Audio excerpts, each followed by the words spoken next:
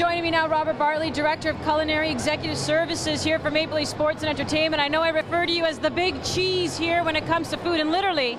The big cheese. The big cheese. The big cheese right behind us, right We're there. cooking risotto and we got it right in the Parmesan Reggiano. I love it. Now you have to be so happy to see this come to fruition because especially everyone's talking about the food.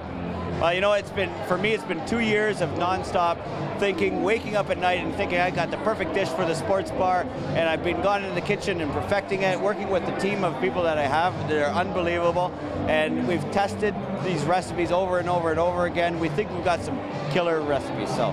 Now, when you took over the head job, obviously the Platinum Lounge, Air Canada Centre, that's a huge task in and of itself. So to know that you're branching out into these different restaurants, how does it feel to have a hand in that? Well, I'm so excited because this is the first time MLSE is going to go live to the public. Before, it's always been inside of our Air Canada Centre or BMO Field. So we're going out to the real world here. This is 365-day a year operation. So excited to be a part. I'm privileged and honored to be a part of it. So. Well, you oversee it all, but the guy who's the actual executive chef of Real Sports is Tony Glitz, and he's with our Monica. And he's really cool.